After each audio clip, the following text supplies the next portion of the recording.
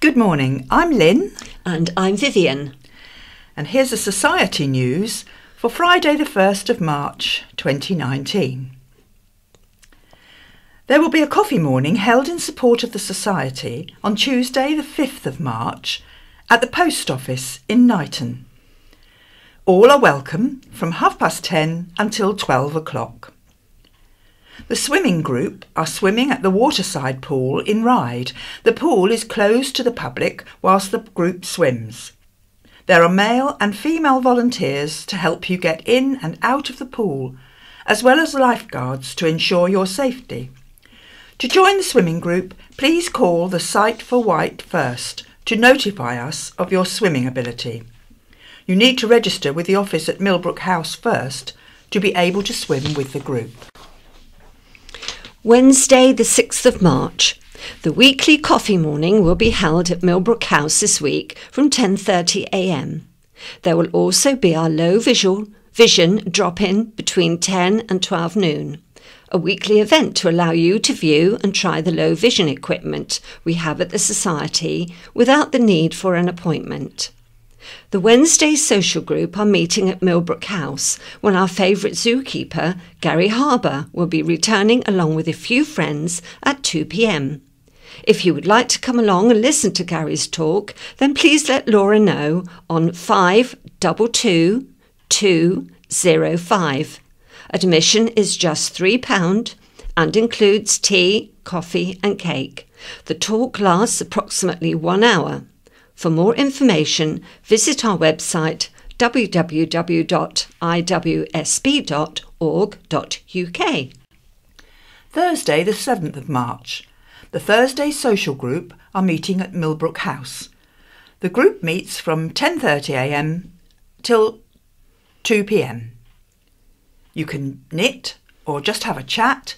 Then later in the afternoon, volunteers come in and read to the group from different topics. Any other news? The AGM, 26th of February. Papers are now available to view on our website, www.iwsb.org.uk. The Freshwater Book Group will be meeting next Tuesday, the 5th of March at 11 o'clock at Freshwater Library. This is a week later than usual, but they will be pleased to see all members, current and new. Sight Loss Awareness Event. Laura Cooljar, Eye Clinic Liaison Officer at St Mary's Hospital, will be hosting a sight loss awareness event on Saturday, the 23rd of March, 10 a.m. till 4 p.m. at the Riverside Centre. Entry is free and refreshments can be purchased. Confirmed attendees at the time of writing are Sight for Wight, Guide Dogs, Macular Society, International Glaucoma Association, Retina UK, ORCAM, RNIB, NHS Falls Team, and information from Esme's Umbrella and the Nystagmus Network.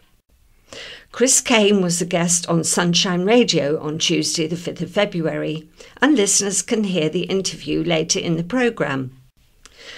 Following inquiries from our members about the pedestrian crossing near Morrison's and Marks and Spencer's, this is a response from the Island Roads.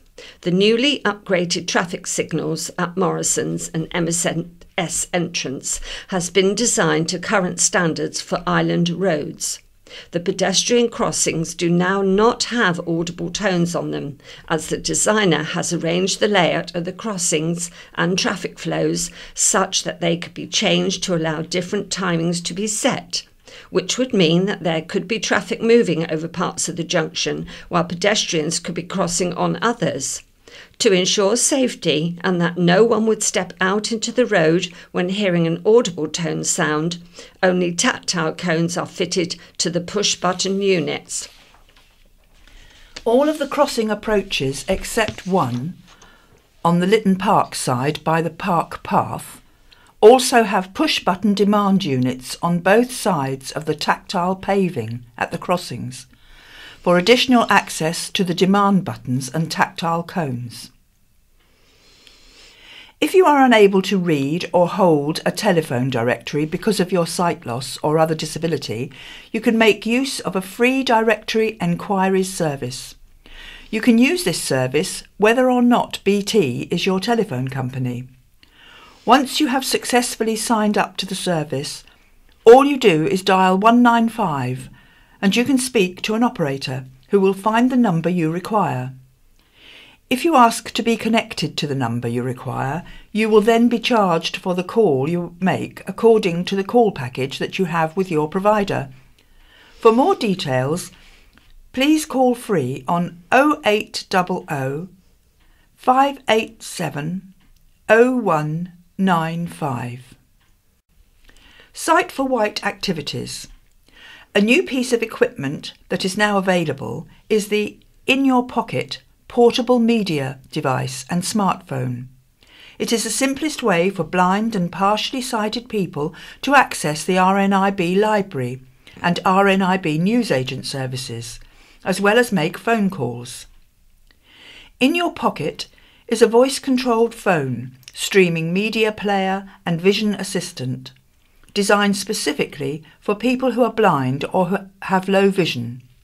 Sight for Wight has arranged to have a demo version and will have it available to try at the Low Vision Drop-In and Coffee Morning on Wednesday the 20th of March, 10 till 12 noon.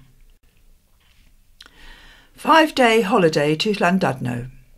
This will be at the Somerset Hotel, which enjoys an enviable seafront promenade location in the heart of Llandudno. The outward journey date is Wednesday the 16th of October, returning on Sunday the 20th of October.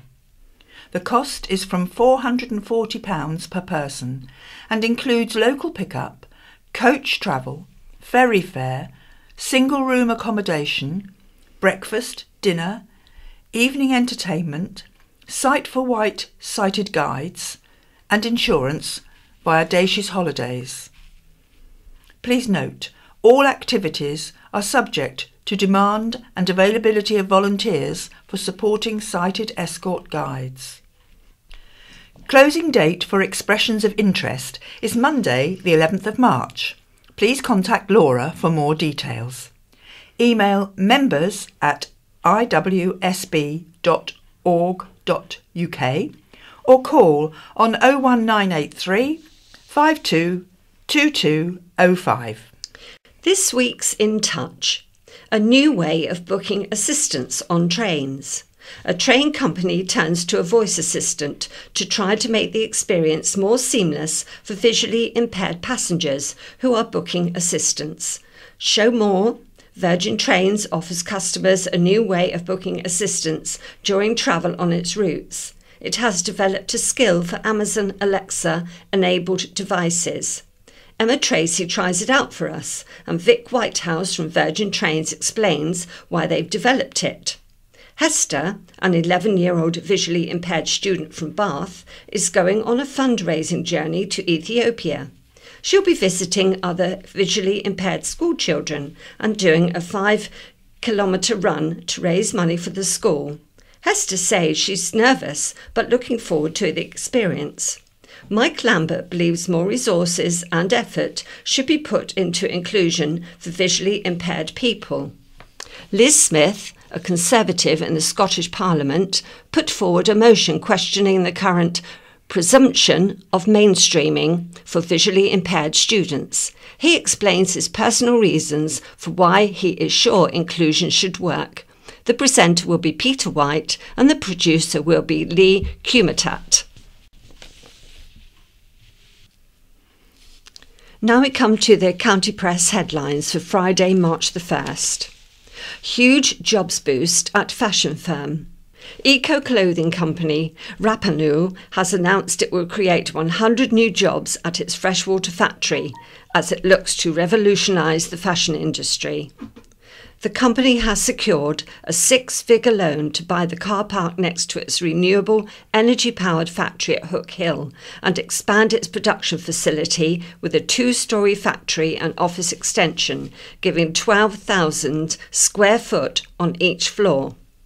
Over the next 2 years, the company will expand its solar farm and create 100 new jobs, bringing its total workforce to 175 people. Rapanai runs an online platform, T-Mill Tech, enabling customers to design their own T-shirts and other products. They can then use Rapanai's supply chains and production facilities to create their own clothing brands. Rapanai co-founder Rob Drake Knight said people can do in 10 minutes on their phone what it's taken us 10 years to do at Rapanai. It's not just T-shirts, it's anything. Anyone can start their own brand. They don't need any investment or premises or stock. T-Mill technology enables people to participate in the fashion company who want to be part of the solution, not part of the problem. The idea is to make T-Mill the Uber and Airbnb of the fashion industry. Rapanai has come a long way since it was founded a decade ago by brothers Rob, 34, and Mark Drake Knight, 33. They started the business from their parents' garden shed in Lake and have become one of the island's greatest success stories, creating truly sustainable fashion right here on the Isle of Wight. Clothes are made using plastic-free circular production methods from organic materials designed to be returned, exchanged for store credit and remade. Supermodel Kate Moss and comedian Russell Howard have been pictured wearing T-Mill Tech T-shirts. The loan was provided by Lloyds Bank Commercial Banking through its Clean Growth Financial Initiative. Over the next 3 years, the company's manufacturing capacity will increase from more than 50,000 T-shirts a month to around 500,000. The expansion will create new job opportunities, particularly for young people in the West Wight. Rob said, "All of our apprentices have gone on to full-time jobs. It's a team of people who want to do things differently and make things better." A man with knives tasered by police. Police tasered and arrested a man who was seen carrying knives and damaging a fire engine in Ryde on Wednesday night. Officers were called to an address at Melville Street shortly before 9 o'clock, where a woman was also arrested on suspicion of assaulting a police officer. Fire crews had been called to the scene following reports of a fire in a basement flat. When they arrived, however, the fire had already been extinguished. An Isle of Wight police spokesperson said, "We were called to Melville Street after a report of a man carrying knives damaging a fire engine." Officers located a 34-year-old man from Ryde who was arrested on suspicion of causing criminal damage and a fray. We can confirm a taser was discharged in order to detain the man safely at the scene. A 50-year-old woman from Ryde was also arrested on suspicion of 2 offences of assaulting a police officer. Both remained in police custody yesterday, Thursday. Isle of Wight women in business. Are you a woman leading an organisation or running your own business? A survey is trying to establish numbers of Isle of Wight women who are leading businesses or organisations or running their own. The survey is being hosted by solicitor Alison Colley. To take part, go to tinyurl.com/WIWEPWDE. Alison and her colleagues are hosting an open house drop-in session at their offices at 24 Carisbrook Road, Newport, from 10 a.m. to 2 p.m. next Friday, March the 8th. Drop in for coffee and cake. Meet other women and men who support the International Women's Day theme of Balance for Better. If you provide services or support for women on the island, then feel free to drop by with resources and information that can be shared. The event is free to attend, although donations are welcome on the day for Wight Dash, the island's domestic abuse support hub. A new home for circus lions on the Isle of Wight. 2 circus lions will arrive on the Isle of Wight from mainland Europe today, Friday, having beaten any potential post-Brexit customs changes. Vigo and Cumber will arrive at their new home, the Isle of Wight Zoo, after a 1,300-mile journey by road, Eurotunnel and ferry to reach their final place of sanctuary. The two lions have spent their lives so far in small compartments on a lorry, let out only when forced to perform. Following their rescue and subsequent rehabilitation at a special centre in Spain, the Wild Heart Trust, which operates the Isle of Wight Zoo, has launched a fundraising campaign to bring forward urgent arrangements to import the lions ahead of Brexit. The zoo feared delaying the move would not only have meant the lions spending longer at the temporary rescue centre, but port of entry changes would add further time and travel distance to what is already a tricky journey for the big cats.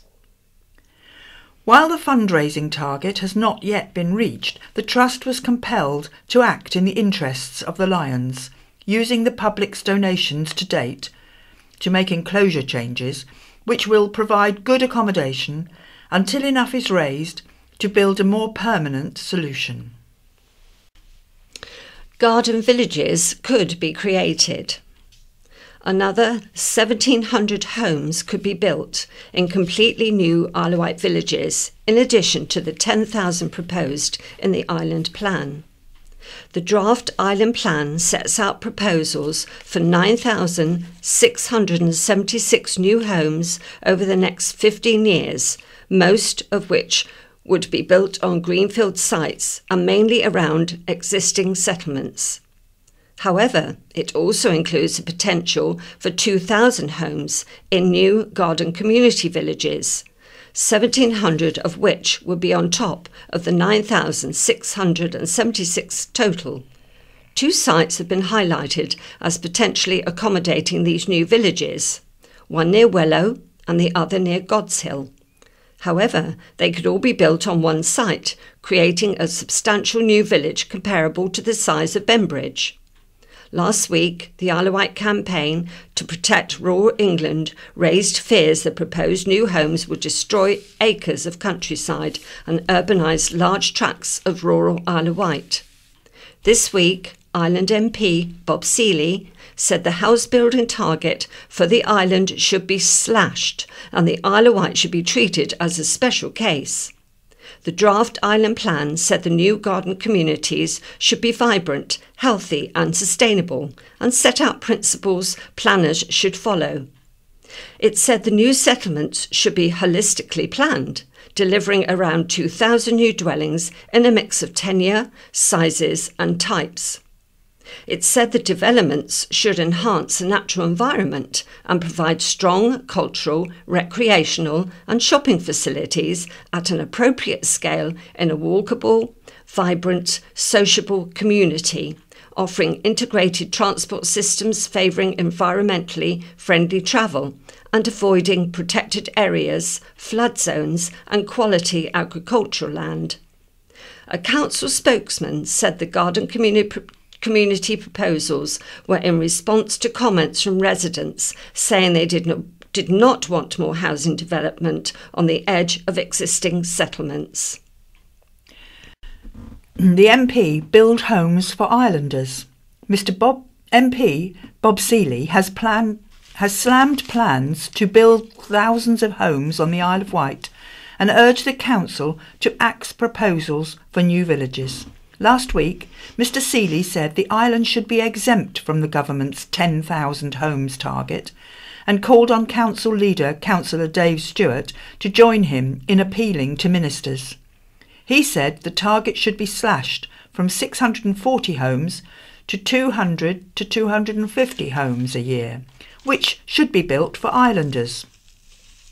Responding to the Isle of Wight Council's Island Plan consultation, which closed on Monday, Mr Seeley said he welcomed some elements of it, including farm diversification, town centre shopping areas, improved connectivity between Island Line and the steam railway, and conserving the historic environment, but nevertheless could not support it. He said housing was not being built for island people, but for the broader South East England housing market. We allow the building of 3 and 4 bedroom houses when demand from islanders is for 1 and 2 bedroom properties. As a result, our young people are unable to find or afford the right housing and are forced off the island, he said. If the council accepted targets it could not fulfil, Mr Seeley warned it would leave itself open to developers cherry-picking greenfield sites and forcing through inappropriate developments.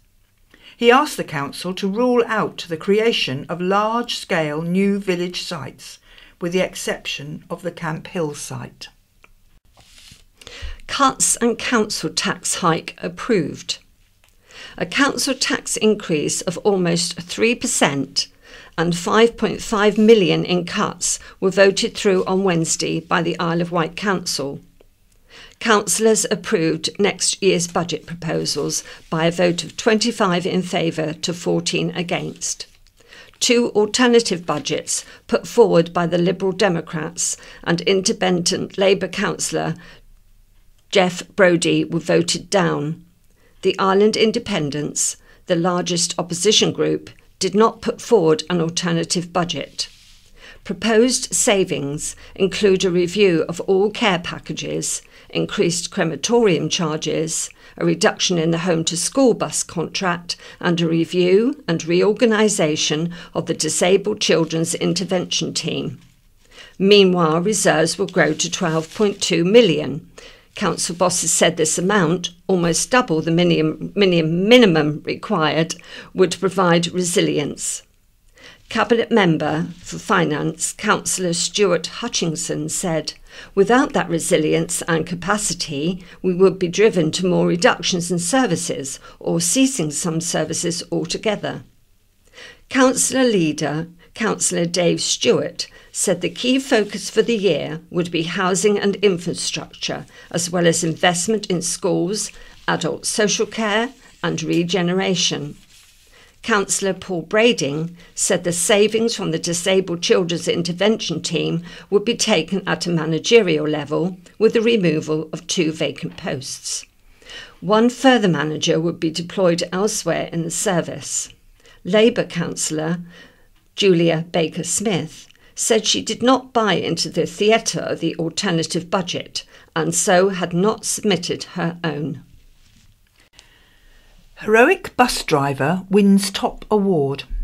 A bus driver who saved a customer's life by performing CPR has been named Employee of the Year by Southern Vectis.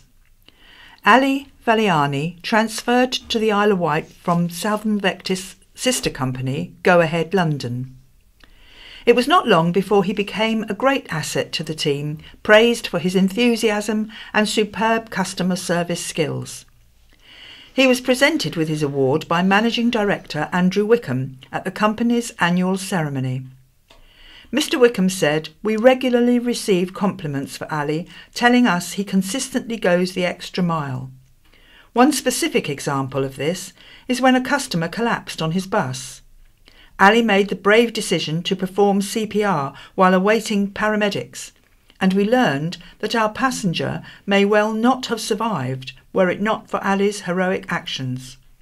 In recognition of his efforts, Ali received £500 worth of vouchers and a framed certificate." 5 to 7 High Street taken off market. The bungled sale of 5 to 7 High Street in Bembridge has taken another turn, with the parish council taking the building off the market. The controversial sale saw the council tied up in a judicial review launched by local business owner Peter Burke, who had submitted the highest cash offer for the building but had his offer rejected.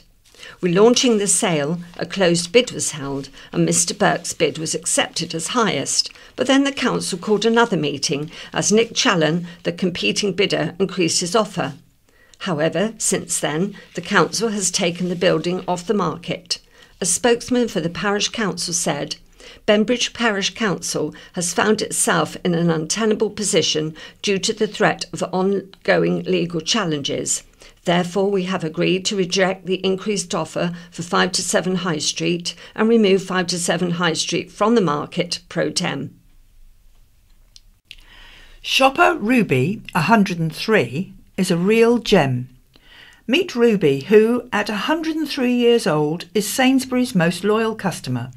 She is a regular shopper at the Newport store and has been given her own shelf selection called Ruby's Favourites, where customers can choose from Ruby's top pick of products. Ruby and her family were invited into store for the day so she could inspect the products herself and persuade other customers to try them. She was given the full royal treatment, receiving flowers and a tea party in the cafe, plus a big cake. 6 of Ruby's family members, spanning 3 generations, accompanied her for the extra special shopping trip. Charlie Bird, store manager, said, "It's always lovely to see Ruby in store. She's got such a passion for life, and our colleagues love going the extra mile to support her whenever she needs." Homes plan to be approved. Plans for 66 homes in Northwood have been recommended for approval by Isle of Wight Council officers, despite objections from residents. The planning application for the development submitted by Harding Holdings is due to go before the Council's Planning Committee on Tuesday. It includes a mixture of bungalows, flats and 2, 3 and 4 bedroom houses, plus 131 parking spaces off Newport Road. More than 100 letters of objection have been submitted, largely by residents who say the green space and natural boundary between Northwood and Newport should be protected. They have raised concerns about access to and from an already busy road, the impact on wildlife, a lack of infrastructure to support new homes, including doctors, dentists and school places, and said the design of the development was out of character with the surrounding area. They have also criticised a lack of affordable housing included in the plans and said young people would not be able to afford a home there. Cowes Town Council and Northwood Parish Council have objected to the application. Objectors have questioned the need for further housing in the area, following approval for developments at Place Road, 93 homes, Medina Yard, 535 units, and the former reservoir site, 146 units. Planning officers who have recommended approval for outline permission said the application site was in a key regeneration area and the development would accord with planning policy. Ring and bracelet among unearthed treasure. A haul of treasure, including a medieval gold ring and Bronze Age bracelet, has been unearthed by detectorists. 4 treasure inquests were held at the Isle of Wight Coroner's Court last Thursday following the finds over the past year. The bracelet fragment, dating back to 1150 to 800 BC, was found near Calbourne, and the 15th century ring, inscribed with an image of St. Margaret spearing a dragon and the phrase "graciously accept," was discovered at Godshill. British Museum expert Frank Basford said such rings were a popular choice for betrothal or wedding gifts. A variation on the inscription "Prenez en gré," which translates as "accept with gratitude," was taken from a poem by the French poet Christine de Pizan. Detectorists also found a fragment of an Anglo-Saxon gilded silver square-headed brooch from 450 to 600 AD in Bryston. It features a stylised animal mask with bulbous eyes and in the upper left corner the remains of stylised animal limbs. A gold coin pendant depicting the Roman Emperor Valentinian I, 364 to 375 AD, was found near Sandown. Mr. Basford said, "It's very interesting because the pendant loop is Anglo-Saxon. It's possible the coin is a contemporary copy and dates to the early Anglo-Saxon period.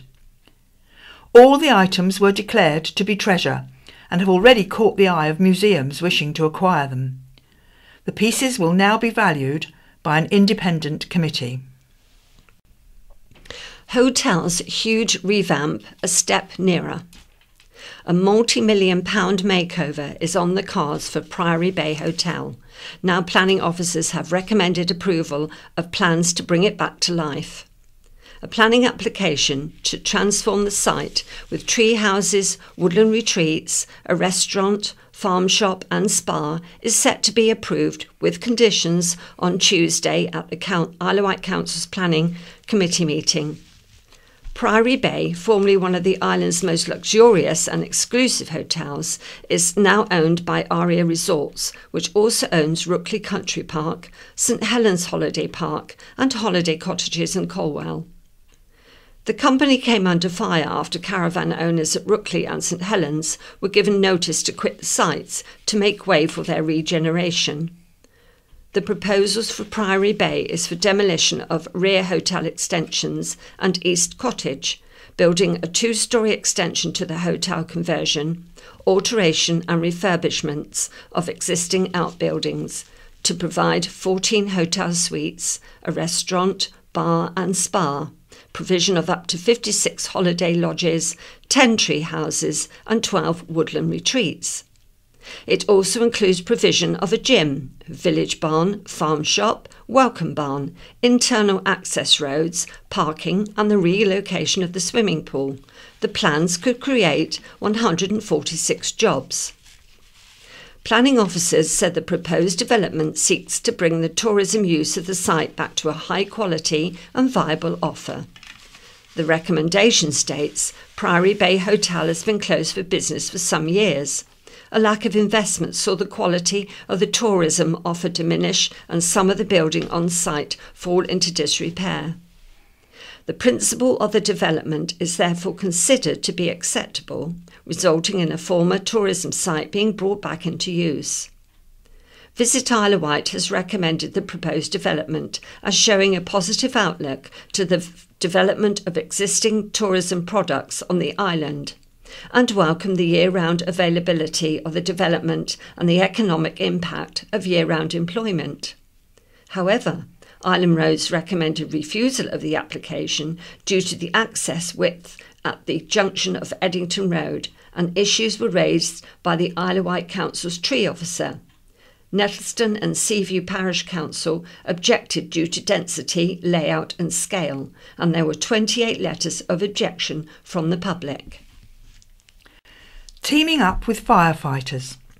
Students teamed up with firefighters to learn about the benefits of exercise, nutrition and healthy eating. The initiative, run by the island's Fire and Rescue Service, is designed to improve teenagers' standard of life across their education, exercise and social environment. Students who take part in the 6-week Teen Firefit course are nominated for reasons including being disengaged with physical activity or having a long-term medical condition or low self-esteem.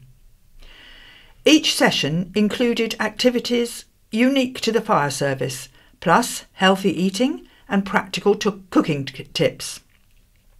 Tracy Webb, Community Safety Delivery Manager for the Fire and Rescue Service, said, "We feel we are uniquely placed at the centre of communities to engage with younger people. We can use our professional reputation to encourage participation from those who often don't feel confident enough to join other groups or health programmes." Lead instructor on the course, Watch Manager Kelvin Wright, said the difference between the students from the first week to the 6th was amazing.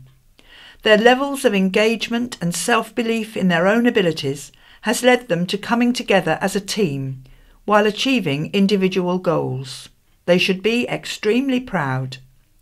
Ride Academy Principal Joy Ballard was impressed by the students' commitment to the course and said to see them succeed during such a tough course was simply brilliant. Joe's weight loss to inspire others. A mum of 3 is celebrating losing 6 stone in less than a year by helping others to do the same. Jo Rees, 40, of St Helens, joined a local Slimming World group in January 2018 and plans to open her own group in the village later this month. She said, I didn't have any expectations about what I could achieve or what was possible. All I knew was that I wanted to be smaller.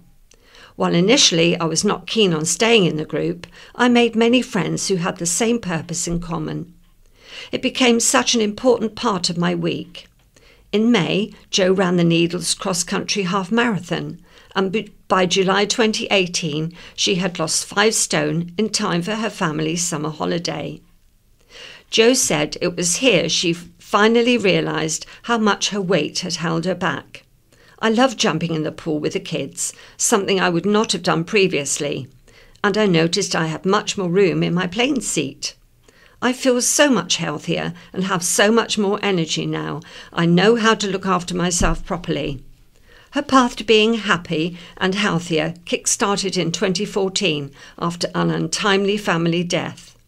Jo said this taught her that life was short and tomorrow not guaranteed. She made a promise to herself and the family member she would live life to the full with no regrets. From here, Jo continued singing in a local cover band. Undercover, resigned from her job in a primary school, set up her own company, Another Way Round, which supports people with dyslexia, ran the Brighton Marathon and wrote a successful memoir book. During this time, her sister had joined Slimming World and lost 6.5 stone. She was Joan's inspiration for joining the group. She said her 3 children and husband had been hugely supportive of her, and with their help, she achieved her 6 stone award in December. Her 8-year-old daughter Jemima said, "I am so proud of my mum, and she inspires me to run and live a healthy life." Jo is excited to begin her role as a Slimming World consultant. Her new group opened at St Helens Primary School at 7:30 p.m. yesterday, Thursday. Have your say on Isle of Wight roads. Now is the time to share your views on the work of Island Roads over the last year. Have you seen improvements to road surfaces?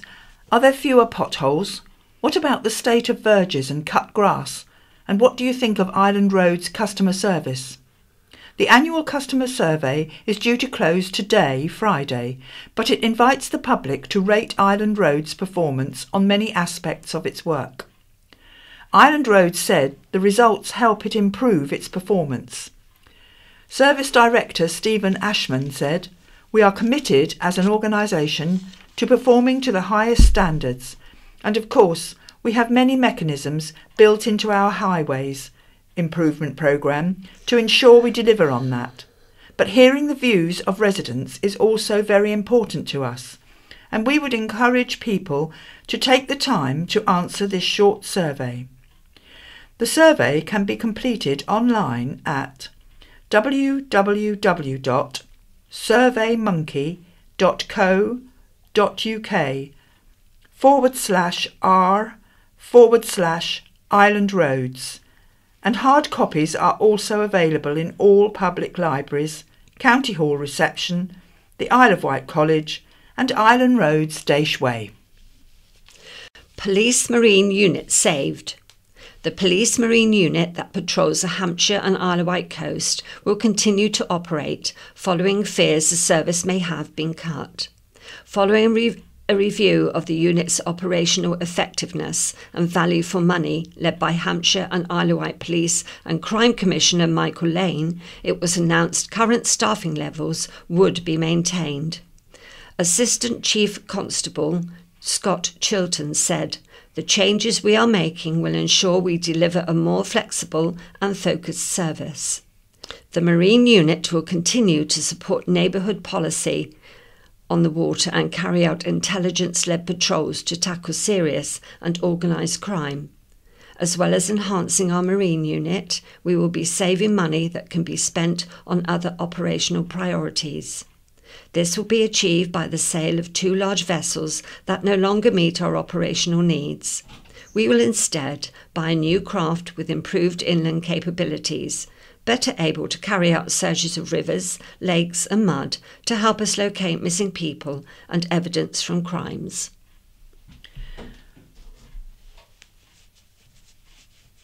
And now we'd like to say goodbye from Lynn.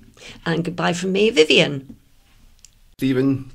Hello, I'm Jan. And we'll be reading the letters and features pages of the County Press for you this week, starting with a letter from Ted Barrow of Cowes, headlined Laidlaw Great. When you are well over 80 and have had some health problems, the idea of attending a dozen hour-long sessions of treatment at St Mary's does not sound inviting. Was I that unfit? What are they going to do to me? Was I up to it? Fortunately, I had a clue. The sessions were to be at the Laidlaw, the Centre for Physiotherapy and Related Treatment. The course goes by the name of Postural Stability, Strength, Balance, a well-designed regime which has recently received favourable publicity in one of the national dailies. 5 of us with varying ages and backgrounds assembled one Tuesday afternoon last November, met by 2 cheerful and very experienced practitioners. They soon made it apparent this was a course where what we would get out of it depended on us, but they certainly provided plenty of motivation for us to do well. Last week the course ended. We would all happily have gone on for many more weeks. All benefited a great deal, each in our own way. It was a good course, but its tremendous success depended on the professionalism and enthusiasm of our 2 organisers, and I will spare their blushes by not naming them. And this one is from B. Harris of Seaview, headed We Need Proactive Council. The current future planning policy completely works against the requirement of island residents. We currently have to wait weeks for doctor, hospital and other healthcare services. We have roads which remain an embarrassment, all served by ferry services which are overpriced and unreliable. All of these aspects can be improved with proactive council action. None of these features will be improved by building houses for people who will be unemployed. The island just does not have the year-round employment capacity. At no time have I read correspondence in the county press requesting more housing. The Isle of Wight Council should aim to represent island residents' requirements rather than ruin the island by providing for future holiday homes.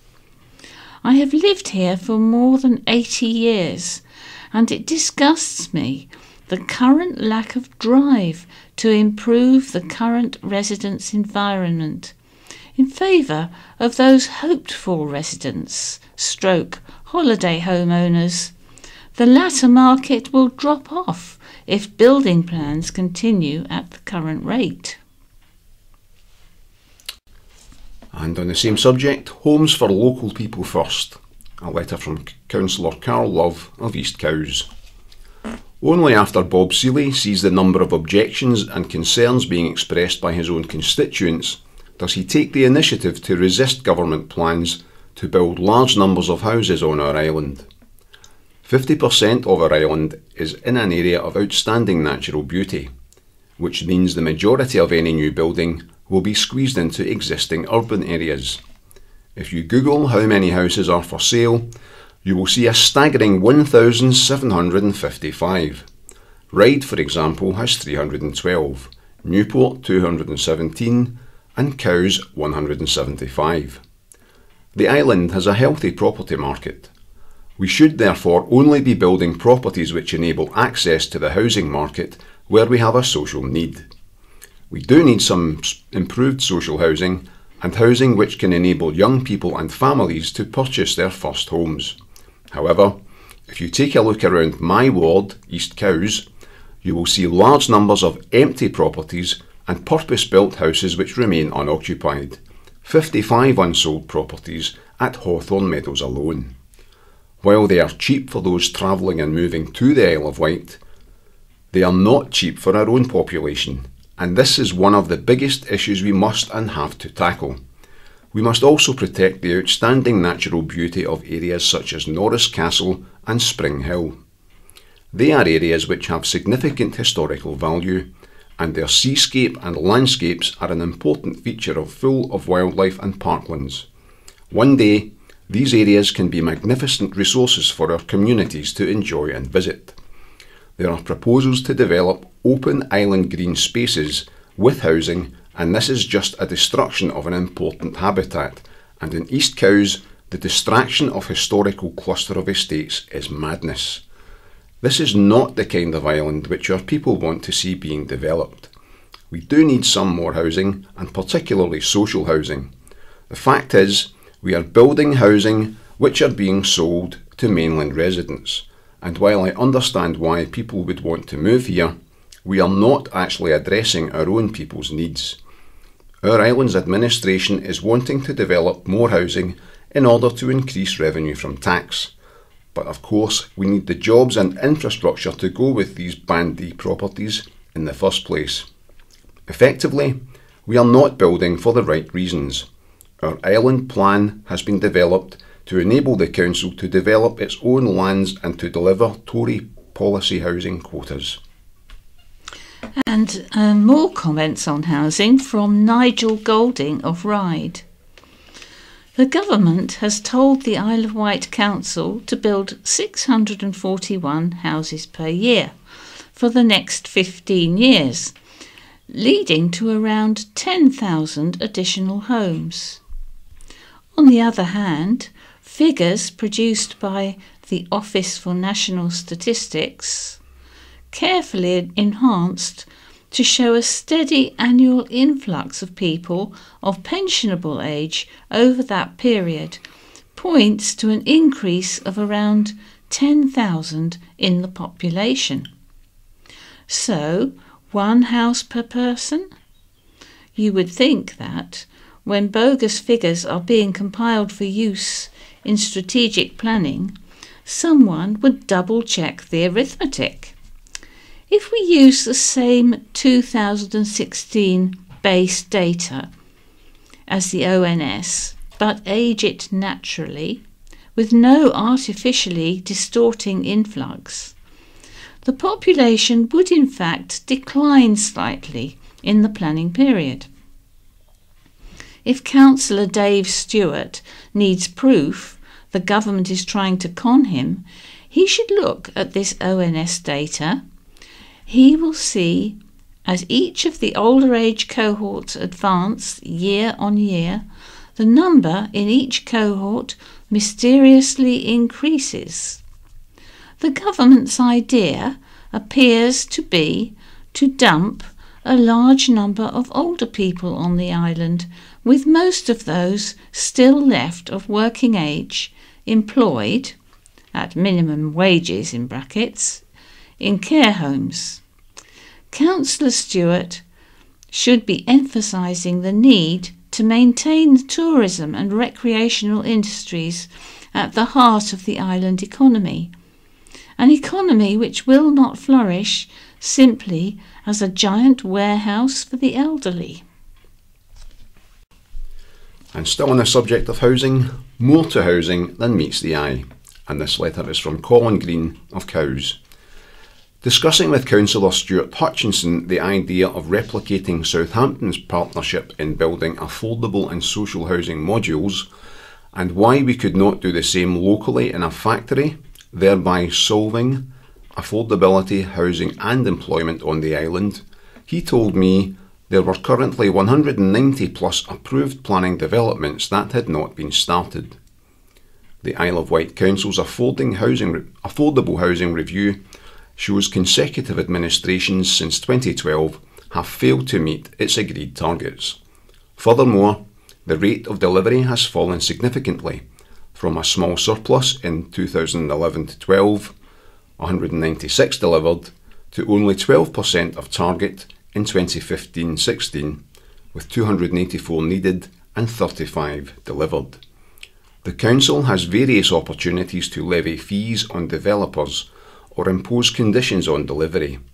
However, I question whether these tools are being used effectively and for the right reasons. Most conditions are imposed under Section 106 of the Town and Country Planning Act of 1990. which contains binding legal obligations upon the owners of land and their successors in title to complete the agreed infrastructure and/or investment contributions to provide local amenities. I wonder how many of these obligations have lapsed, been set too low, or not been paid. Another such scheme is the Solent Protection Area, the SPA, contributions to offset local development approval. In the controversial 2015 Meadowview development in Cowes and Gurnard, the developers agreed contributions under SPA might be regarded by some as inadequate. Hardly a meaningful contribution when 4 or 5 bedroom houses start at £350,000 plus. You then read the small print to find the highest contribution is £15,000, not paid until the project nears completion. Affordable housing has not yet started, with the building project now in its 3rd year. Will it ever be finished, and who will collect? Why then is our council hell-bent on increasing the housing demand when it has failed to deliver and manage current targets? Having planning strategy is worthless if 200 current and approved development applications are mothballed by developers, or worse, they build luxury housing targeted at inward investors and not local need. It used to be, on the Channel Islands, you had 2 housing markets, local and open. The idea worked to protect affordable property prices for locals, a bit like locals have first refusal at a lower price and outsiders could not purchase at local prices. To those who protest, not in my backyard, you may wish to visit the Area of Outstanding Natural Beauty website. The fact is we live on an island of which more than half is strictly protected from overdevelopment legislation to protect the environment. There are only 3 land corridors covering east of Yarmouth, Cowes to Newport and Ryde to Bembridge available for development. We need housing to preserve local families from moving out and jobs and investment to sustain growth. To say we need 10,000 new homes is pointless if the council has not the ability or control over what is built and when. A cynic might add, the council's decision is based purely on the need to generate revenue through tax. Domestic rates currently contribute £80 million, 50% of the total revenue budget. Business rates £17 million. Is it not time we had some clear, fog-free vision on the subject rather than wordy and meaningless documents that won't solve the problem? From Roger Whitby Smith of Ryde. Politicians both national and local have led us, or rather misled us, down the garden path regarding housing numbers. I was pleased to see Councillor Price fighting hard against the projected numbers for his ward in the new island plan. When I sat on the development committee, he and 1 or 2 others would regularly support the stance I took regarding housing development on the island, especially the annual figure, which was and is far too high. It was especially galling when the houses which were built were for private sale and only minimal numbers available for social housing. Not only am I still concerned, but what does it say about our culture to build and build without due consideration of the impact it is having and will continue to have on our countryside and the well-being of those who live close to those builds? In fact, because of the size of the island, most of us will be affected one way or the other. The island is 51% an area of outstanding natural beauty, and the special areas within this category should be defended against all unnecessary incursions. If housing is provided beyond our own needs, people will come, even though that need could be met elsewhere. It is the duty of our elected representatives to do all they can to preserve the countryside, green spaces, villages, and our towns from large-scale housing developments, no matter what the pressures are to do otherwise. To lose our countryside and green spaces will mean to lose them forever. The Council for the Protection of Rural England has made a very clear case against this excessive envisaged development and should be supported in its campaign. And now a letter from Phil Bunn of Cows, headlined, "Tip hours need changing." I just had to write to state how the current opening hours of Lynnbottom Tip are unacceptable. Opening at 10 AM means there is little alternative now for working people other than spending their precious weekend time at the tip. Deep joy, not to mention the safety implications of having cars queued up blocking the road on a dangerous bend. Surely the council needs to reconsider this situation. And a letter from Liz Bell of Seaview. If it wasn't annoying enough, I couldn't purchase a county press on Friday and I had to get it on Saturday. I was greeted by Emily Pearce's column in The Weekender, "Shamima Begum must come home." I did think newspapers should be unbiased, certainly not in this article. Emily was suggesting to us, all tabloid readers, this schoolgirl was our problem and she must be brought home. This may be her personal view, but to tell us county press readers is not good, when in fact a large percentage of us Brits certainly don't think the same. The very next day in the national newspapers, the father of this traitor did admit she shouldn't be brought back. Are you, Emily, prepared to live in the kind of world where we forgive every murderer, rapist, thief, etc.? Is she really our problem? Please think carefully before writing about such controversial subjects.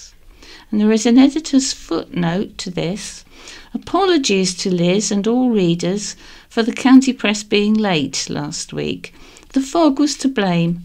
However, I make no apology for allowing one of our journalists to express a columnist's opinion on such a controversial subject. And now a letter from Penny Whedon of Ventnor, headlined, "UFO at Ventnor." Read the Looking Back article about the unidentified low-flying plane 10 years ago in the County Press Weekender from the 8th of the 2nd. I saw one flying over Upper Ventnor when I was walking my dog quite late on February the 17th when it was dark. It was very different to a normal light aircraft. It was an odd shape and flew very slowly and low over the rooftops, going back and forth covering the area. Most people thought it was looking for cannabis growers. It came back the next day, but nothing more was seen or heard of it. I would love to know what it was doing. And from Chris Patterson of Ryde, could someone please tell me why roads are closed for so long? For example, the top end of Ryde High Street has been closed for weeks, but there rarely seems to be any workers there. The same with Upton Road. There are a couple of holes and a smell of gas. Sometimes there are lights and sometimes the road is closed. But again, rarely anyone working. And I'm sure I could quote lots of places where this happens. Also, it seems to me whoever closes the road likes to choose the most difficult time. For example, I understand Shanklin Seafront is to be closed for repairs. OK, but why choose the Easter period? This can be a busy time as the schools are on holiday and is the first holiday break when hopefully the weather will encourage people along there and local business have a chance to recover from the winter. While I realise there are emergencies, the planners of road closures also seem to delight in closing roads in the same area, making travel difficult in that area. For example, Ashy Road, Upton Road and now Binstead all have roadworks which make it difficult to choose a route. Please finish one planned area before opening another hole in the vicinity, and please repair the roads properly. Am I the only person who was amazed when the repair by the traffic light in West Street, Argyle Street, had a large dip when it was finished? I did report it, but got the reply that it wasn't a problem. So shoddy finishes are apparently allowed.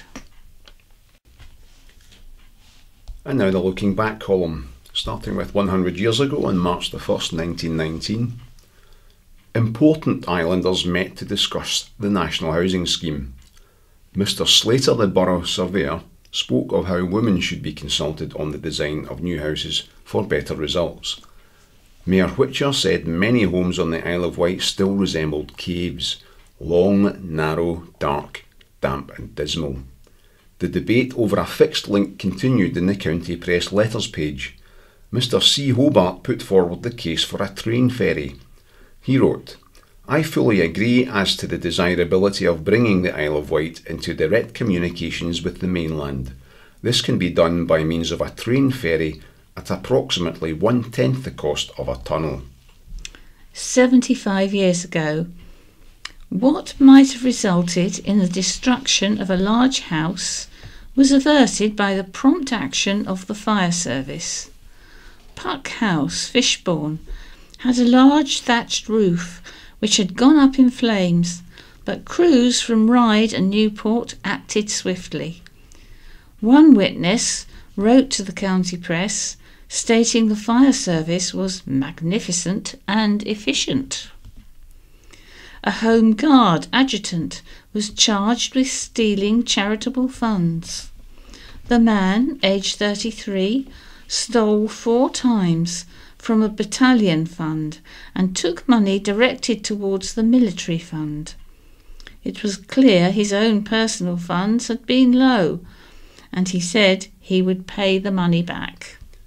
And 50 years ago, on March the 1st, 1969, protesters walked along the footpath to Blackgang Beach to protest its right-of-way status. More than 80 people, including members of the parish council, the Women's Institutes and residents, walked between the cliffs and the beach in protest. The council later agreed to maintain the rights-of-way order on the land. A strange object in the sky was noticed by multiple county press readers. One wrote in to say, "I noticed a very bright object which looked about 3 feet long." Another said the object appeared to have 4 or 5 tails which whirled around. 25 years ago, on March 3rd, 1994, traffic education officials defended their road safety campaign that targeted and angered motorists aged over 60. They maintained the campaign, which urged elderly people to make sure they were fit to take the wheel, did not discriminate. Mr. Barton, council leader, said it was the young people determined to charge around at 50 miles an hour who were the problem. Red Funnel's competition to Wight Link's super ferries made an impressive first appearance. The £8 million ship, the Red Falcon, attracted hundreds of spectators at its arrival off Cowes. The interior layout and decor marked a radical shift in thinking for cross-Solent vessels. And 10 years ago, on February 27, 2009, the first of the trio of controversial ferries heading to the Yarmouth to Lymington route arrived on the island. Natural England continued to disagree with Wight Link on the effects they could have on the protected salt marsh of the Lymington River. Wight Link had said it was satisfied there would be no discernible impact. and planners ordered a house which did not conform with agreed plans to be demolished. Members of the Isle of Wight Planning Committee ordered a property at Denmark Road in Cowes to be brought down, after deciding not to allow retrospective permission. Finally, 10 years ago, Wootton Bridge became the first local council on the island to be re-accredited with quality status, a nationally recognised scheme. And now the Wight Memories column. Headlined Visiting the Island in 1789. Brian Greening tells the story of an intrepid traveller's trip to the Isle of Wight in 1789. The 18th century holidaymaker traversed the island on horseback, visiting various places. Being a local history anorak, I often try to instill upon those who are willing to listen to me, it is a fact that over 200 years ago there was life upon the Isle of Wight. In Newport, local public houses such as the Wheatsheaf, the Castle Inn and the Bugle were even then in existence, and although we had to wait until around 1814 for our current Guildhall to be built, there was a market house and a weekly cattle market in the town. The Isle of Wight was a popular destination too for those who were prepared to risk a 2-hour boat trip across from the mainland, and accounts of such visits can be found. In a letter to a Hampshire newspaper in the year 1789, an intrepid traveller gave the following account of his recent visit. He commenced by recalling an earlier visit in 1771, when he was a very young man, and described that among his pleasures then was meeting up and sharing the company of several young ladies whose natural charms and beauty at the time left an impression on him. On his more recent visit, he had returned to stay in the island's capital, and was impressed by the changes that had taken place. He said he was no longer obstructed when walking upon the pavements by a porter pushing a wheelbarrow, who subjected him to insults in a vulgar tongue, and had him step off and walk in the road. There appeared to be greater civility, and both the Green Dragon in Pyle Street and the Sun Inn in Holyrood Street could not fail to meet with the approbation of strangers.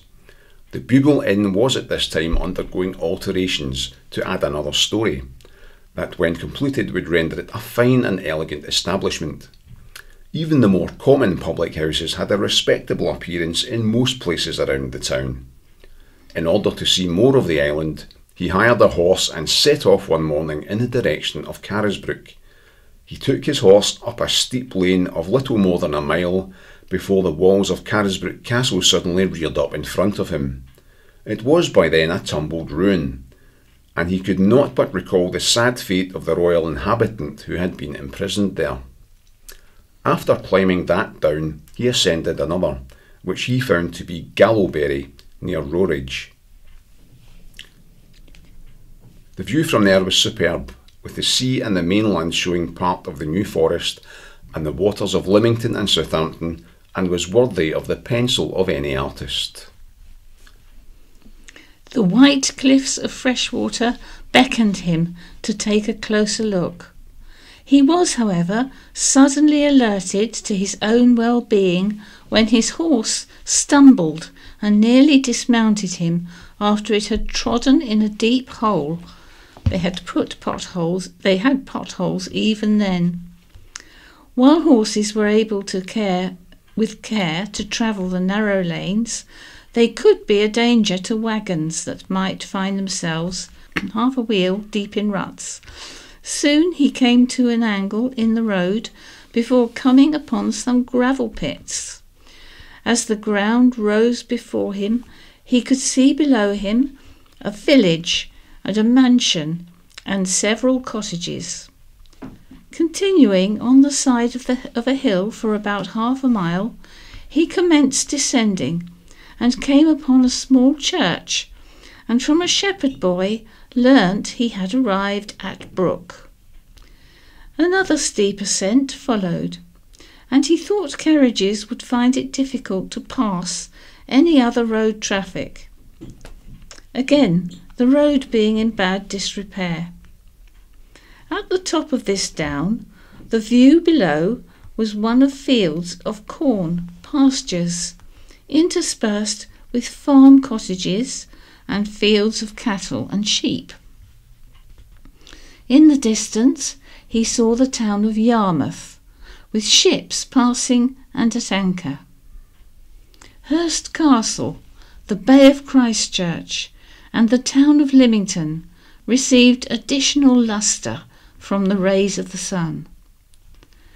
Being now ready for refreshment, he stopped at Freshwater Gate, where there was a public house, where he was able to purchase a fine plate of fish and meat and beer that was exceedingly good. With the liquor, he found that too much of it, unless diluted with water, was far too strong. It is a wonderful description of our island when it was administered by succeeding members of the Holmes family, who lived at Westover and who had the power to nominate or have a major say in who our 6 members of Parliament were to be, as well as those who sat as members of Newport's Borough Council, a group of Tories even then who put their own interests first and ignored the views of the then labouring classes. Some people might think that some things never change, but I could not possibly say that. And now the My View column, the first of which is written by Rebecca Roncoroni and is headlined, "So Easy to Pass Judgment on the Young." Recently, there has been a spate of incidents involving young people. Our local media, as well as wider social media, was all over it. Anyone reading the news at the time could be forgiven for thinking we were being overrun and overtaken by huge gangs of criminal, dangerous, marauding youths hell-bent on terrorising decent local people. Feelings ran high, especially on social media. The whole thing became disturbing. It seemed many people were too ready to believe the hyperbole, a lot of it created online in various local groups without checking the facts. Hidden in various reports was a senior policeman who had stated that it was a small group of young people with maybe about 8 hangers-on. Or, as it turned out, a brief one-boy crime wave who was arrested and charged within a few days. No doubt he had his acolytes cheering him on until it got a bit serious and they melted away. Meanwhile, a whole generation was being gleefully demonised online, accused of being vermin who were turning Newport into a ghetto, mainly by adults recalling their teenage days. They were all angels, obviously, and putting forward suggestions on how to deal with the youth of today. The following are just a few of these suggestions on how to deal with these disrespectful young pups that were posted online in local community groups and in the comments sections of our local media. Water cannon, guards with snipers, borstal, taser, castration, crucifixion, shooting, birching, sending in dogs, tarring, beating, electrocution, a good kicking, the stocks, burn them, and the contributors were all happily geeing each other on in their keyboard activism against this scourge. The anger and spite, and let's call it out for what it is, hate, in the expressed desire to institutionalise torture, inflict pain, damage and even death to these errant youngsters was disturbing, extremely. The violence, cruelty and dehumanisation of the young was breathtaking. And the question in my mind was, are these advocates for torturing teenagers seriously thinking they are in some kind of moral high ground with this malice? Closely followed by another, isn't it hugely hypocritical that people are proposing these acts of violence towards young people whose crimes have come nowhere near what the punishments advocated for them by those who know better? One has to wonder what kind of upbringing the proponents of such severe consequence had for them to believe violence is the answer. I also wonder how these people would react if it had been the young people making these hideous threats to the older generation. The answer is there would be an uproar, and God only knows what torture suggested to deal with it.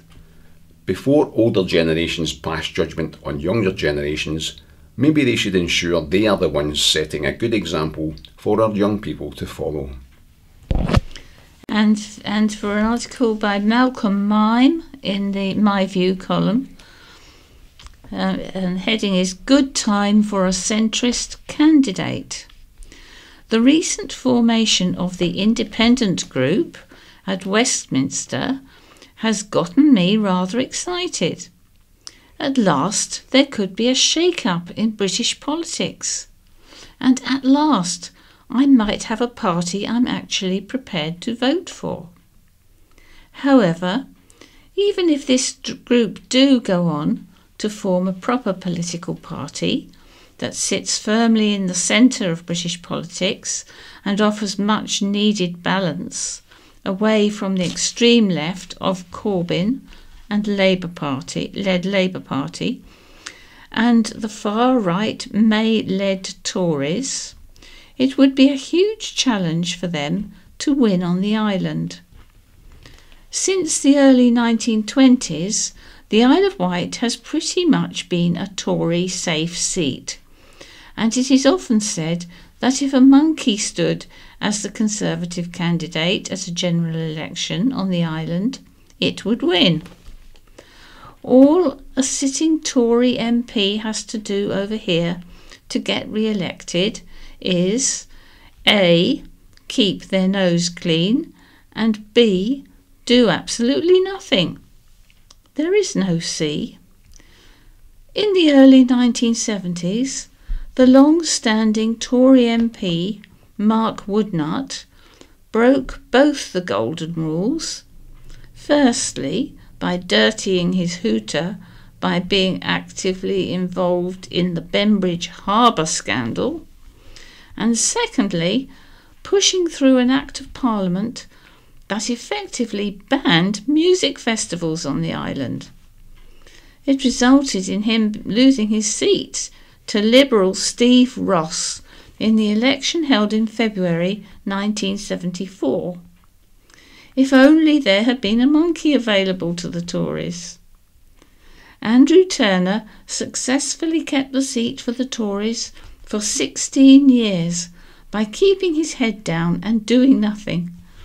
But when he made the mistake of voicing his, or was it God's, opinion on homosexuality, he was quickly whisked away and replaced by Bob Bubbles Seeley. The Tories had learnt their lesson from 1974. Since his election nearly 2 years ago, Bubbles has done a great job of sticking to the golden rules. He hasn't tried to buy any harbours from the council at less than market value, and he has done nothing, and I do mean absolutely nothing whatsoever. So the seat here should be his for as long as he wants it. What the triumph of Steve Ross proved, and also the triumph of Liberal Democrat Peter Brand in 1997, is there are a number of voters on the island whose politics sit in the centre. So a good strong candidate for the independent group on the island could do very well. The Liberal Democratic Party on the island has pretty much disappeared off the political map, mainly due to very poor candidate choice. But in recent years, both Labour and the Greens have been attracting new voters. So a centralist independent would have to try and win back voters from those two left-wing parties, as well as winning those who have quite possibly been reluctant Tory voters in recent elections.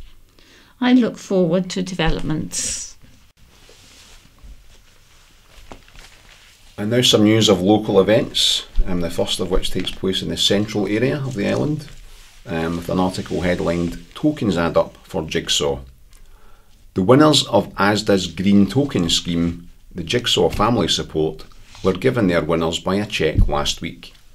The scheme named Chosen by You, Given by Us allows ASDA shoppers to choose one of the 3 charities they would like to see ASDA support. All charities are given the chance to nominate themselves before ASDA colleagues choose their top 3. The winner receives £500 and the runners-up get £200 each.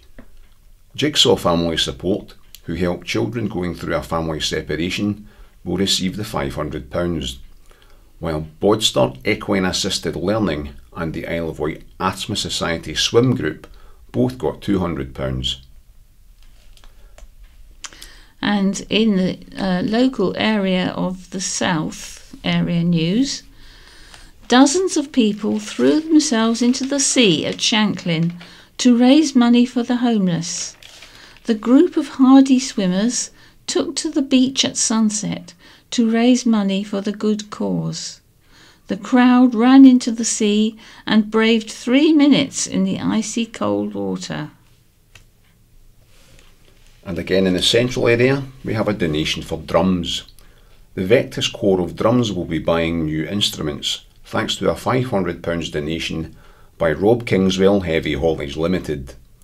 Mr Kingswell, who used to be in a band himself, generously donated the money to support the youth band.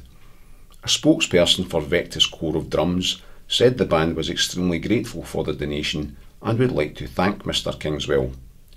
A cheque was presented during a band practice evening attended by Mr and Mrs Kingswell. The band is now in its 27th year and can be seen taking part in various events across the island. For more information on joining or booking the band, visit their Facebook page. Or call the bandmaster Steve Thompson on 822 431. And Shanklin and District History Society will be meeting on Thursday at 7:25 at the Falcon Cross Hall in Shanklin, when Nigel Offer will give a talk on the history of the Austin Seven. Doors open at 7 p.m. for members and for visitors, who will be very welcome at 7:15. And that's all we have time for this week, so it's goodbye from me, Stephen. And goodbye from Jan. Goodbye. This is the BBC. This is In Touch, the magazine programme for people like me who are blind or partially sighted. I'm Peter Wight. Thanks for downloading this week's edition. Good evening. Tonight, a simpler way to book help for your train journey. Well, that's the claim. We've been trying it out. And a longer journey for 11-year-old Hester off to Ethiopia to find out just how different life there is for blind pupils. And the In Touch columnist who wishes school life had been different for him when he lost his sight at the age of 16. But first, Virgin Trains announced today a new way for visually impaired passengers to book assistance for their rail journeys. It involves using voice commands through Alexa-enabled devices. Now, until now, to book your assistance, you'd either have to fill in an online form or request it via a call centre. So how well does this work? Regular train user Emma Tracy has been trying it out for us. Book Journey Care. I found the 12:58 p.m. from Haymarket to Carlisle on 13th of March. Is this the journey you'd like help with? Yes. Great. I just need to ask a few questions to arrange your assistance. So we can help you when you arrive at Haymarket. Can you tell us how you get into Haymarket? By taxi. So we can help you continue your journey. Can you tell us how are you travelling onward from Carlisle? By taxi. Do you have an assistance dog? No. As this is your first time booking Journey Care, I need some extra information from you. I've just sent some really easy instructions to your Alexa app. Take a look, and then when you're finished, relaunch Virgin Trains, ask to book Journey Care, and I'll sort it for you. Okay. So I've had to be really determined to get that booked, and I'm not even sure I got the train that I was supposed to get. But anyway, I will go and I will come back to you once I have filled in whatever they want to on the Alexa app. So, the ever helpful Alexa doing her very best to be of service, but it seems it wasn't quite so straightforward as just talking to the device. It directed Emma back to her smartphone. In the end though, she was able to make a request for assistance. Do you need any help with your luggage on this trip? No. OK, got it. I've sent those details onto the team. They'll be in touch shortly confirming your journey care booking. Emma Tracy. Well, to tell us more about it, I've been talking to Virgin's inclusion lead, Vic Whitehouse. She began by telling me why they developed it. So it was a natural progression for us, Peter. We wanted to explore what else we could do around Alexa, and the Journey Care voice-activated booking assistance was just a perfect fit, really. Did you suspect that some visually impaired people were having problems with booking Journey Care? I think Journey Care, for anyone booking it, it depends what needs the customer's got. And to test this out, we actually did a trial. So we've got an inclusion panel that we run at Virgin Trains, and we invited members of that inclusion panel, of which 2 customers involved in that panel have visual impairment, and asked them to come along and test Alexa's skill set out with us. And what did those tests tell you, basically, about how well this worked? I mean, presumably it did work well, or you wouldn't be introducing it. So what was the evidence from the trials? When we ran the trials, we recognised that one of the biggest pieces of feedback that we got from customers with visual impairments is the ease of booking, in terms of it reduced the amount of time that it actually took to book Journey Care. So ordinarily they'd have had to have called a call centre, and we had feedback about call centre times being quite long, because there's a form that you have to go through. So when you set up your profile, where is that information stored? So that information is held in the Virgin Trains skill on Alexa, and that's actually kept in there, so it enables customers that are rebooking Journey Care in the future to book the Journey Care quicker. But there is an option to opt out of actually the skill holding your data as well. So if people don't want the skill to hold the data, obviously that will make the booking time a little bit longer, because they'll have to say it all again, but there is the opt-out option there. Vic Whitehouse, Virgin Trains lead on inclusion. And by the way, if using something like Alexa isn't what you'd normally do, you can still phone or book online. So what about the other train companies? What are they up to? Lee Kumatat has more details about that. Lee? Well, our relentless researcher, Lucy Edwards, contacted every rail company in England and Scotland. The Stagecoach Group, which jointly runs East Midlands and Virgin Trains West Coast Line, say they will be monitoring the project with Alexa and Journey Care closely. Eurostar does have a voice assistant skill which allows you to check your train status and search for the cheapest fare, but at this point doesn't let you book your ticket or your assistance. TransPennine Express, Heathrow Express and ScotRail are all looking at using voice assistants like Google Home or the Apple HomePod in the future. You can plan a journey using the National Rail skill on Alexa, but can't book your assistance. The others either didn't respond or have no plans at present. But the Rail Delivery Group did tell us they have developed a smartphone app for booking help with your rail journeys, which is being trialled at the moment. It will, they say, allow customers to set up a personal profile and give staff live updates so they can provide a better service and accommodate short notice requests. They confirmed that blind and visually impaired people are taking part in the trial, and the app is planned for release in the autumn. Lee Kumatat, thank you very much indeed, and do tell us how you get on if you use the Virgin system. Details of how to get in touch with us at the end of the programme. Now, 11-year-old Hester is off on a journey as well, rather beyond the range of travel assistance. She's going to Ethiopia to take part in a run to raise funds for the Michele School for Blind Pupils in the district of Tigray. She'll also be attending lessons at the school to find out more about how her counterparts' experiences differ from hers. But when she joined me from her own school, King Edward's in Bath, she told me how she'd become interested in Ethiopia. Well, it all started when it was a charity in my primary school and we had to hang up clothes on a washing line, and I was quite interested in the charity, so that's when I started getting involved. And my friend's mother is, I think it's a chairman of the charity, so that also helped with the connection. Because clothes clearly are scarce. I mean, what do you know already about what it's like for pupils in Ethiopia?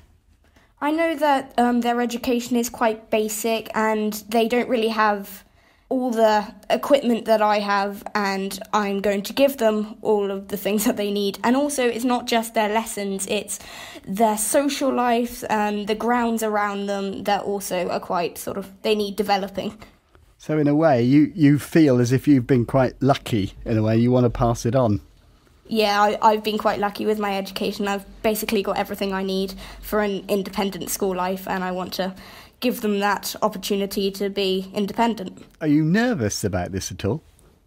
It's going to be quite a big step going to Ethiopia, but it will be very exciting. And do you have any idea what a lesson would be like in it? Because you're going to be going into classes. I just wondered if you've got any idea of how different that might be from what happens at King Edward's.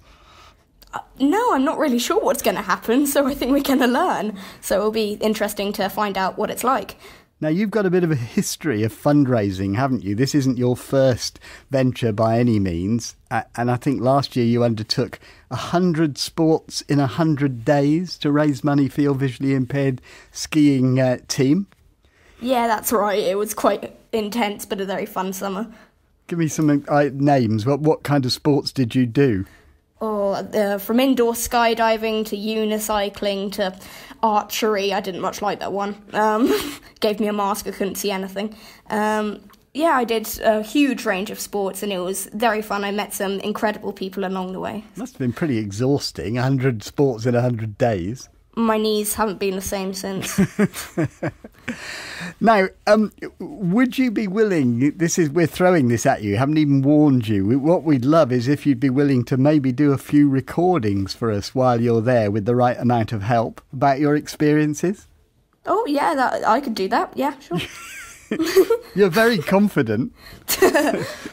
So you reckon you could do that? Yes, I think so, yeah. What are you most looking forward to?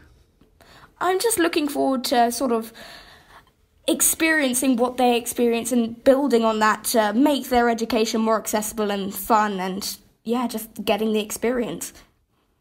Now, you've talked about sports. Just tell us a bit about the run. Where is that and who will you run with? That's in Addis Ababa in the middle of Ethiopia, and it's the women's first run. And I'm doing it with my ski guide Charlotte Evans, who coaches me. In the past, she won a gold medal with her previous VI athlete called Kelly Gallagher, and that was quite a big achievement for them both. And how long is your run? How tough a run is it? Oh, it's 5k, so quite a big run, but it'll be okay. Have you run 5k before? I would have thought with 100 sports in 100 days that will be nothing for you. Yeah, I do the park run every week, so... Of course, Ethiopia is at quite a height, isn't it? Have you been warned about that? Yes, it's good and bad because altitude, it will be quite hard for the run, but at least I didn't have to have the malaria and yellow fever tablets. Why? Have you already had them? Yeah, I've already had my jabs. And I gather there are some quite steep and tricky hills as well? Yeah, it's going to be up and down, stumble trip along the way. Well, very good luck and thank you very much for joining us. Well, we certainly hope to be hearing more from Hester about her trip later on. Certainly sounds as if she is thriving at her mainstream school in Bath. But a few weeks ago, we heard on the programme how a motion had been introduced into the Scottish Parliament which sought to question the presumption that mainstream education was always the best option for disabled pupils. The interview with the MP who introduced it prompted this personal response from Mike Lambert. When I was 16, I lost my sight in an accident. Back in 1972, the idea that, with support, I could continue at my local school wasn't even considered. Part of the problem was I already attended a segregated school, where all the pupils were non-disabled. None of us had a clue about disability or what it might take to include someone with sight loss. My teachers and parents were relieved and grateful to receive the glossy brochure from the special school. Thank God such centres of expertise even existed where I could carry on my education. And so, without further ado, I was dispatched to a school for the blind, far from my home in London. But what happened over the next 3 years set me wondering about the desirability of educating disabled and non-disabled children in separate institutions. Admittedly, my special school gave me the grades I needed for university, but it was academic success at a very high price in terms of my social and emotional well-being. For one thing, losing my sight, then immediately being sent away to a special school created a painful sense of isolation.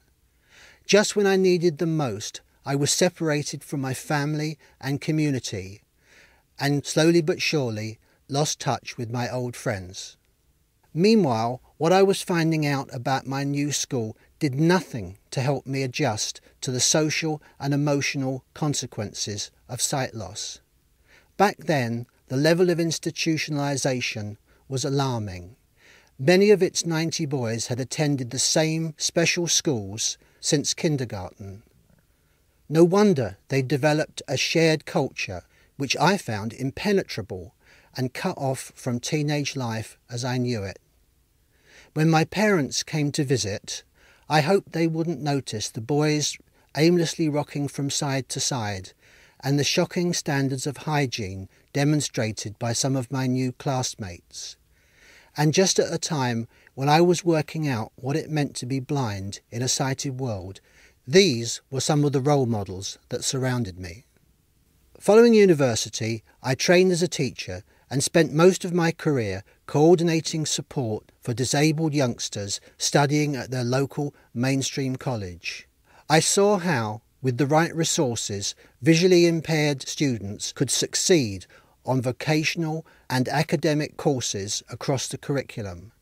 And I know there's no overwhelming practical reason why blind or visually impaired children need to attend special schools.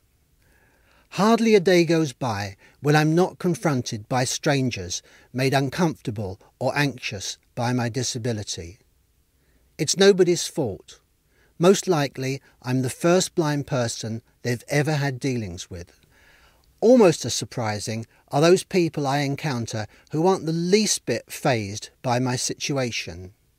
And often this turns out to be because they had some early positive experience of disability or difference, either within their family or a school that had an inclusive ethos. How could it be otherwise? You can't just separate people throughout their formative years, then expect them to get along and negotiate their differences as adults. And, if I'm right, then mustn't there be a connection between the special school system and our society's failure to adequately include disabled people in the workplace and other adult settings? Inclusive education is a human right. That's the view of the United Nations in its Convention on the Rights of People with Disabilities.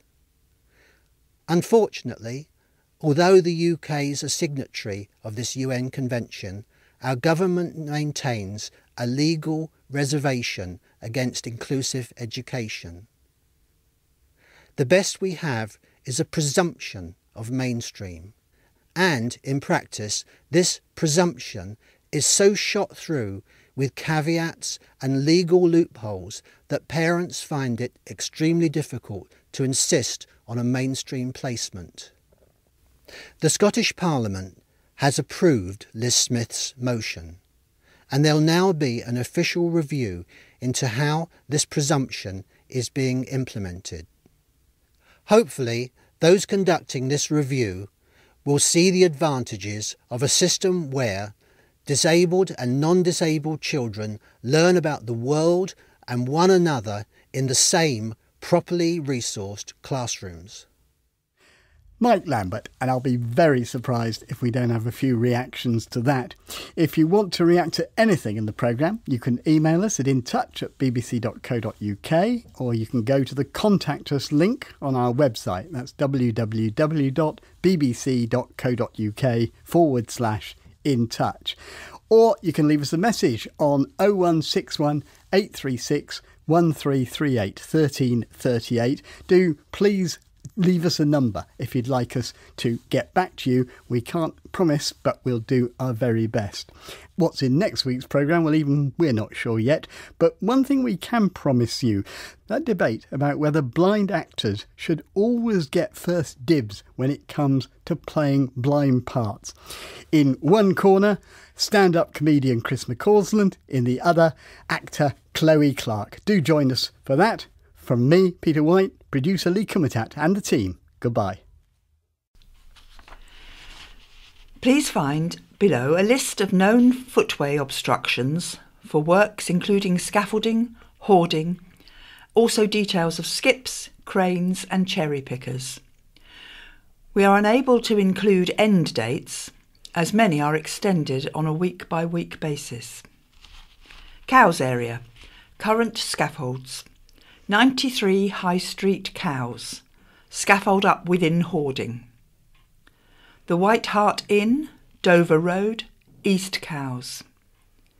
Pier View Hotel, Terminus Road, Cows. The Public Conveniences, The Parade, Cows. Current hoardings, 93 High Street, Cows. The Public Conveniences, The Parade, Cows. Current skips, 7 Magdalen Crescent Cows and 42 Birmingham Road Cows. Pending skips, 19 Mill Hill Road Cows and 66 Granville Road Cows. Newport area, current scaffolds, the Wheatsheaf Hotel, St Thomas's Square, Newport. Claire's Accessories, 41 High Street, Newport. Barnett's, 73 High Street, Newport. 15 Cyprus Road, Newport. Ride area. Current scaffolds, Gardener's Cottage, Upper Green Road, St Helens. 91 to 92 High Street, Ryde. Coburg's Nightclub, Union Street, Ryde. Headshot, 9 Cross Street, Ryde. 21 The Strand, Ryde. Current skips, Carita, Steen Road, Seaview. Pending skips, 4 Sherborne Avenue, Ryde. Building materials and hoarding, car park, Brooks Road, Bembridge. Sandown and Shanklin area. Current scaffolds, the Toymaster, 103 High Street, Sandown. Wilmar, Dorkin and the Maper Cottages, Church Street, Newchurch. Trouville Hotel, 10 to 16 Esplanade, Sandown. The Ocean Hotel Townhouses, High Street, Sandown. Co-op Food Store, 63 to 67 High Street, Sandown.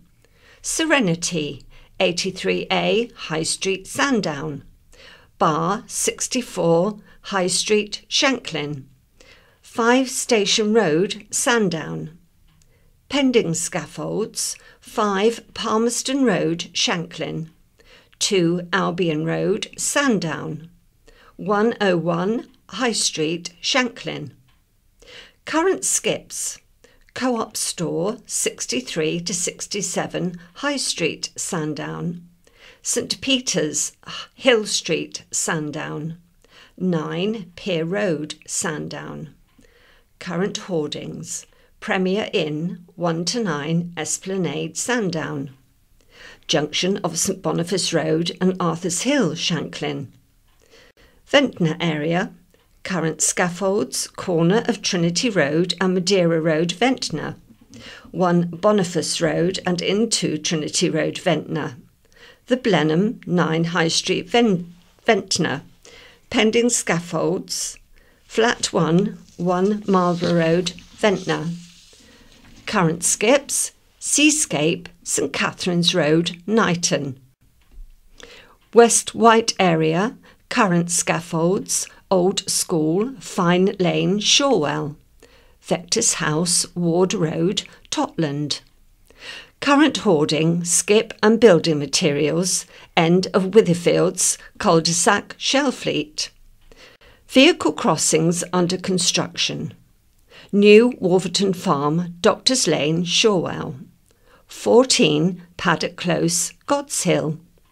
18 Moorview, God's Hill. 10 Meadows Road, Ryde. Carisbrook College entrance, Mountbatten Drive, Newport. 53 Wyatt's Lane, Northwood. 24 St Michael's Avenue, Ryde. 25 Ratcliffe Avenue, Ryde. 9 Alfred Road, Lake. 133 West Hill Road, Ryde.